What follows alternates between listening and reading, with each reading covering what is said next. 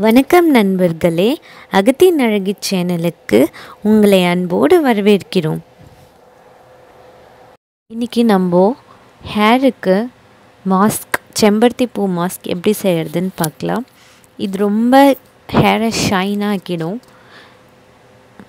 இதுக்கு செம்பருத்தி பவுடர் எடுத்துக்கோங்க, இல்லை செம்பருத்தி ஃப்ரெஷ்ஷாக கிடச்சா கூட அரைச்சி எடுத்துக்கோங்க. அடுத்தது கொஞ்சம் தயிர் புளிக்காமல் இருக்க மாதிரி எடுத்துக்கோங்க. ஏன்னா கொஞ்சம் ரொம்ப புளிச்சு இருந்ததுன்னா அது சளி பிடிக்கலாம்.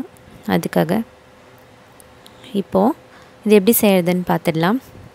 ஃபஸ்ட்டு கொஞ்சம் செம்பருத்தி பூ பவுடர் எடுத்து போட்டுக்கோங்க. கொஞ்சம் போட்டாலே போதும், ஒரு ஸ்பூன் 1 ஸ்பூன் போட்டாலே போதும்.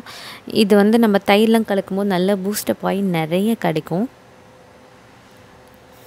ஓகே, இப்போது நம்ம கொஞ்சம் தயிர் சேர்த்துக்கலாம்.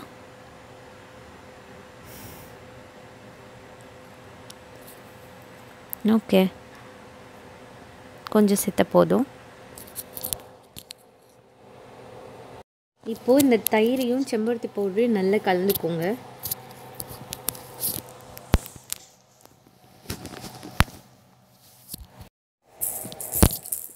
இந்த மாதிரி கலந்துக்கலாம். முடி ரொம்ப ட்ரையாக எப்போ பார்த்தாலும் சிக்காகிடுது அப்படின்னு ஃபீல் பண்ணுறவங்க கண்டிப்பாக இதை யூஸ் பண்ணுங்கள். பெஸ்ட் ரிசல்ட் கிடைக்கும்.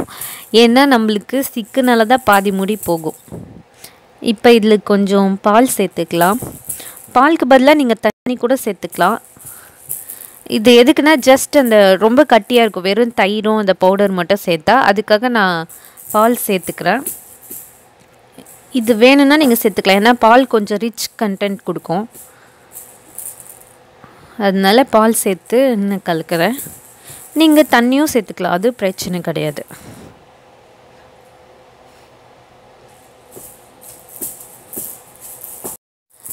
எஸ், இப்போ ரெடி ஆயிடுச்சு. இது நீங்கள் ஹேரில் ஒரு 1/2 அன் ஹவர் முன்னாடி அப்ளை பண்ணி நல்லா மைல்டு ஷாம்பு போட்டு ஹேர் வாஷ் பண்ணுங்கள். முடி ரொம்ப சில்கியாக ஷைனிங்காக ஆகிடும். ஓகே ஃப்ரெண்ட்ஸ், உங்களுக்கு என்னோடய வீடியோ பிடிச்சிருந்தா லைக் பண்ணுங்கள், ஷேர் பண்ணுங்கள், சப்ஸ்கிரைப் பண்ணுங்கள். அடுத்து இன்னொரு இன்ட்ரெஸ்டிங்கான வீடியோவில் உங்களை சந்திக்கிறேன்.